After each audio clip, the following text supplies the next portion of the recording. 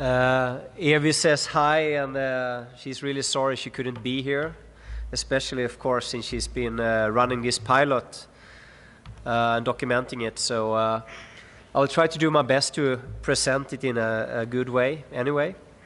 This is coming back to the pilots I talked about earlier in the work package 4 in terms of teleconsultation. So this is one of the 7 pilots.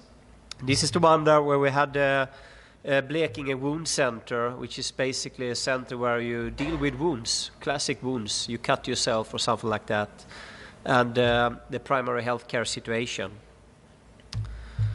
And I'm going to deal with the lessons learned from this. So just a little bit of the context.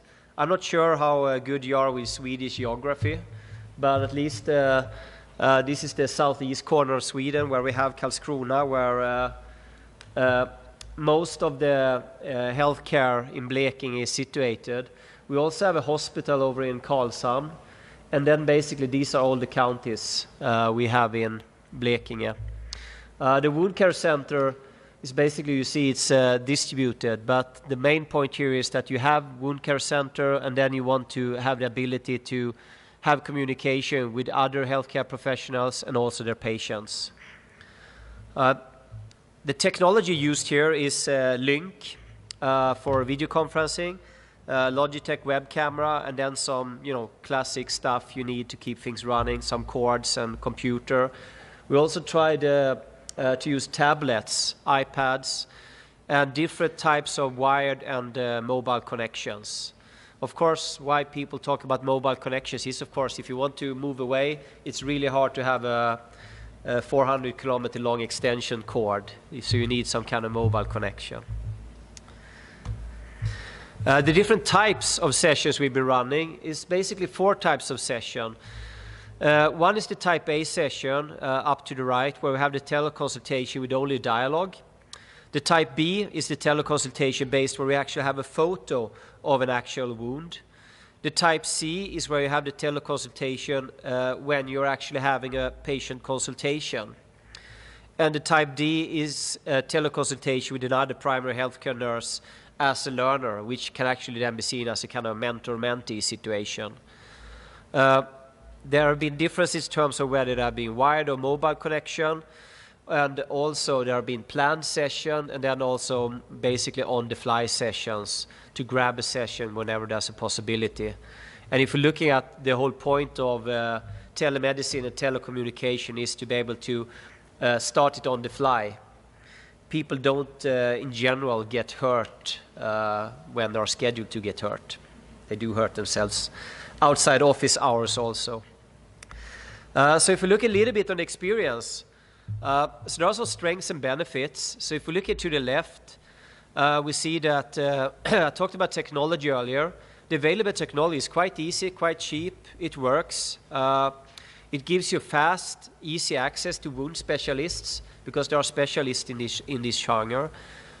You have a more secure assessment, treating and dressing. And this is, of course, because you have the accessibility to have professionals who are better skilled in a certain wound than you are. You do save money and time. You have less travels. It also facilitates learning. And also, we've seen that the patients actually appreciate being present at these teleconsultations. And there's also less travels for the patients. So there were a lot of downsides to be seen before starting, and one of these was very much directed towards the patient, but they actually perceived this as something good. And this also causes some improvements. Basically, you build competence in wound treatment.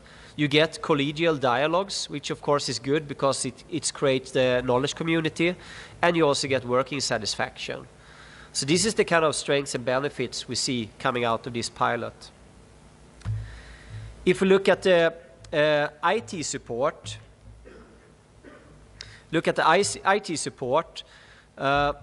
here we see there are some challenges. In general, we've seen in the region of Blekinge, there was a kind of poor interest from the county council IT unit.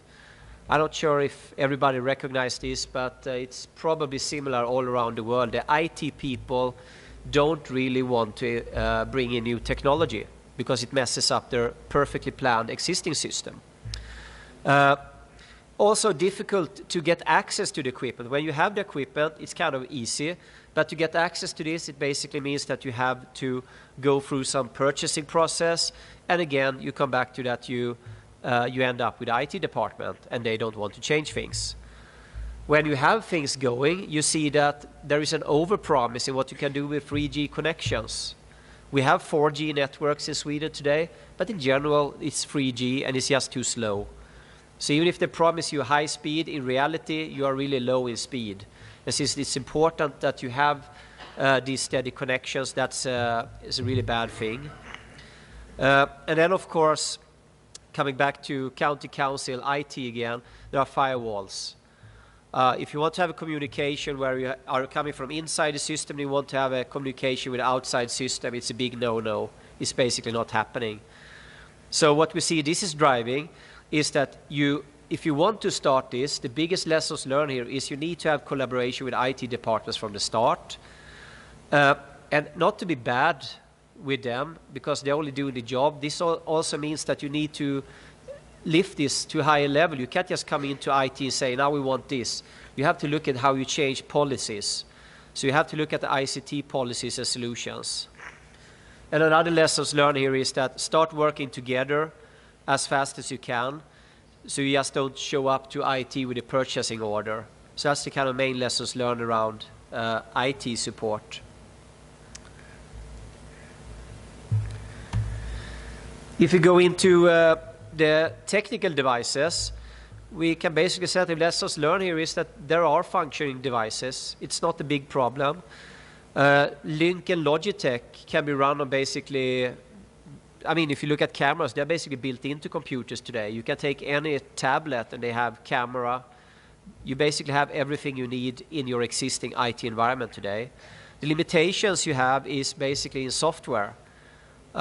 Because if you just want to run a video session, that's quite easy. But if you want to, at the same time, be able to log it, store it away, to have it in the health record, you need some extra add-ons.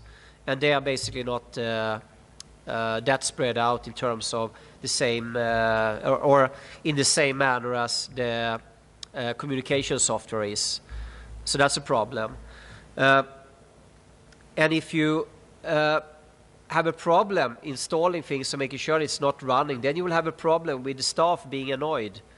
Because if they want to do the work, they don't want to mess with technology. So it's really important that if you find the technology, make sure it's working. So this is something you need to have people available all the time to make sure technology is working, updating software, etc.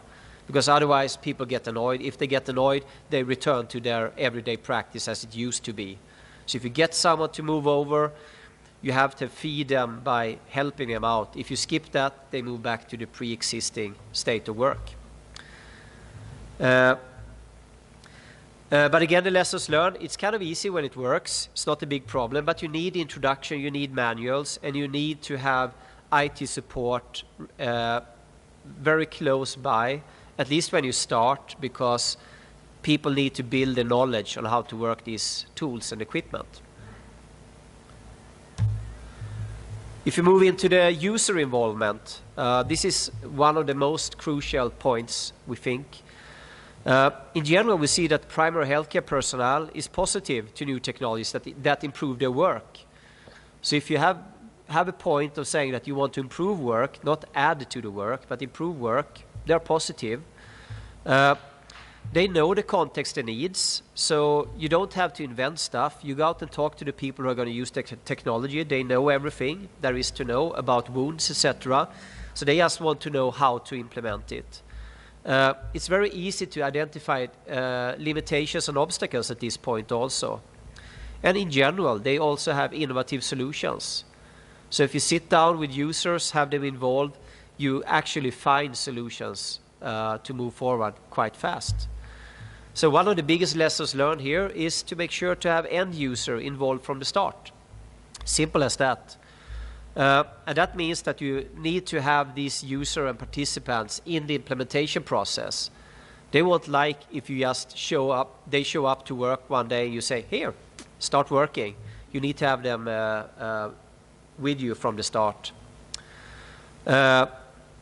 And you also see some pointers, they said. They talked about better with wireless camera.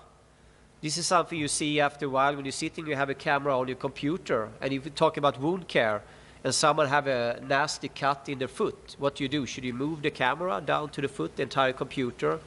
So actually, mobile cameras or having smartphones with camera, it's easy to move around and show someone. This is very simple lessons learned, but actually makes huge improvement. Web-based booking system also for equipments and also for personnel and patients is another idea. And then, of course, the regular quest for manuals. If you implement something, they want the manual, how to work it. If I move into the last lessons learned, which is about the further implementation in ordinary work. As said, we've been looking at the situation where we have the wound care centers, home care units, and primary health care workers, etc. We tried it out. It can be seen as a small-scale solution. We did not look at, we did not solve policies, but the problem, if you have no policy, you get the problem. You need to have general access and IT support. You have to have managers who are actually interested in improving the primary healthcare situation. Otherwise, they will just see this as a cost. So this is coming back to decision makers again. There has to be a need to improve the situation. Otherwise, it's really hard to do things. You have to live with the fact that you have slimmed organizations. So you can't just say that let's try this out for a month. You need to have a very clear idea on the benefits, because when we were running with these in live situations, they saw the benefit, so they could set aside time to try it out, but it's a really, really slim time you have to try it out, so you have to make sure that you get it working, because there is a constant financial pressure. So if we move over to lessons learned, we see that there is a need of overall ICT policies. Here we say Blekinge because we tried it in Blekinge. But in general, ICT policies need to change. You need to have teleconsultation in strategic plans. You can't have it as something you run on the side. Teleconsultation, telemedicine, whatever you call it, it's something which is intertwined with your strategies. It's changing healthcare to the roots. So you need to have an idea on how to work that. And to get it implemented, you also need guidelines. And this means that you need to adapt a lot of system to work with this, because everything today is worked to the kind of human scheduling, but you now need to work things based on computing also. And that is basically the sum of things I think Evi wanted to say. So thank you for that.